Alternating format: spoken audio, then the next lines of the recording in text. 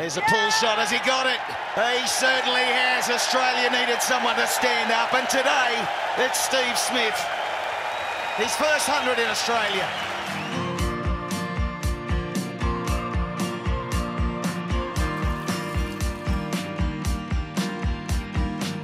Two great things happening today. I've got the great Steve Smith with me, and we're also going to talk about the great summer of 2013, 2014.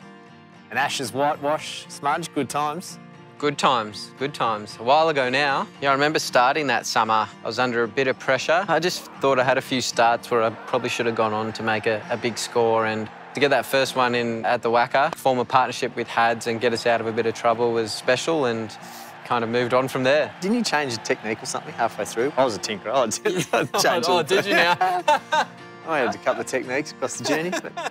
You know, they were bowling a lot of balls back of a length and some short stuff, and I just wanted to get myself in a better position to get inside the ball and play a pull shot. So I started going back and across with my right foot, and sort of everything just clicked into place. I was getting good momentum through the ball. I knew where my off stump was, and when they were bowling short, I was just in a good position to play it. So that was the start of my back and across movement.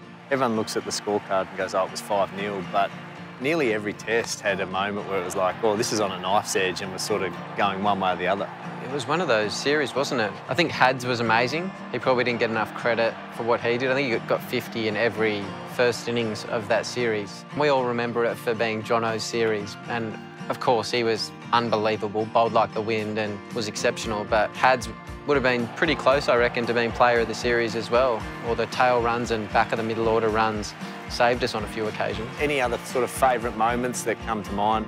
Honestly, standing at slip for Jono, it just looked like you could take a wicket every ball. You could see the fear in the batter's eyes every time they came out to bat, particularly the tail, knowing that he was going to go after them. And I think you might have had a little chat with Jimmy at one point at bat pad, and there was a bit going on there. Mate, that was pretty innocuous. I think he was just looking for someone to have a pick a fight with, and I was the easy target. The thing I love about the Ashes is that you've got, in Australia, you've got the Aussie crowd that are obviously right behind you, but the Barmy Army make it pretty special too. When you've got the Barmy Army out here in Australia, then you've got the Aussies. It's kind of like they're almost going against each other in the crowd, and you know, the tunes that the Barmy Army play. I don't like to listen to the lyrics a great deal, but some of the tunes, they just stick with you. That's what got me in trouble with Jimmy. They're catchy. They're catchy. Yeah, they are. They know what they're doing there.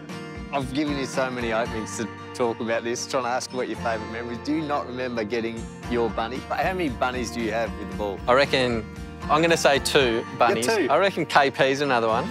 I got KP out, I reckon, 5-6 times in one-day cricket. But the other one, Ian Bell, I reckon I've got him 6-7 times. Do you remember getting him in this series? Caught mid-on, yeah. A full bunger, another standard leggy wicket, just lobbed it up. Dipped on it. Bit of topspin. Yeah. Righto, thanks mate, that was a hell of a summer. You're about to embark on another one, so wish you all the best. Good on you. Thanks, mate.